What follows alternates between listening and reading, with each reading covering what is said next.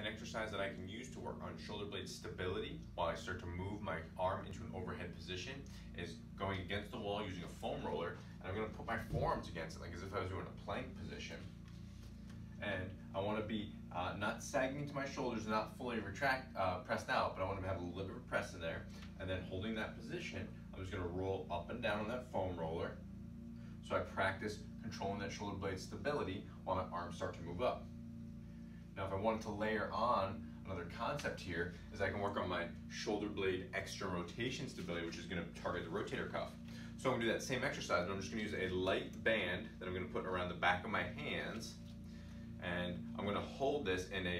as I press my hands apart into external rotation, and that's going to create more stabilization throughout my shoulder. So when I set that up, I just want to, in that same position, like a plank with my forearms, I want to set it around the back of my hands, and I'm actively pushing this light band apart, so I'm creating external rotation of my shoulders, and then I can work on rolling up and down the wall while keeping stability through my shoulder blade, through my rotator cuff, and practicing overhead reach. When we're doing all of these, we also want to have our abdominals nice and tight, and that's going to help to further enhance the stabilization of our trunk, which is going to translate to the stabilization of our shoulders.